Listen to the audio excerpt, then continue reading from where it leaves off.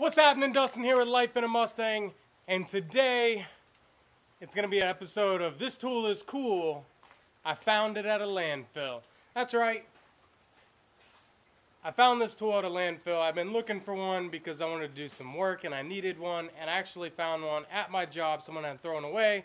So I'm not going to go over like a tool that I bought and everything. Today's just going to be what I found at a landfill, and it's cool. So take a look. So I found this drill press right here. Pretty nice find. It is a, it works. Well, the mechanical part of it works. And then I also found this press right here.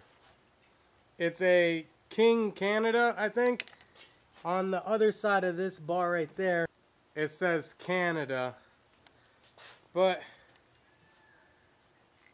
it's pretty well built. It's solid. I mean, it's heavy duty. And I think it's a 40-ton press. This isn't the jack that goes to it. I'll have to get one of those. It had a hydraulic jack on it, but it was pretty messed up, so I just left it. But yeah, that was definitely a cool find. That's going to be it for This Tool is Cool. It's just something I found in the junkyard that I thought was cool. Heck of a find. I was going to do a video with subframe connectors on my Mustang stuff, and they didn't fit right. I'm not going to complain or say who they're from until I deal with the company on Monday. Instead, I'm going to show you how to take cool Instagram photos of your car. So, check that out.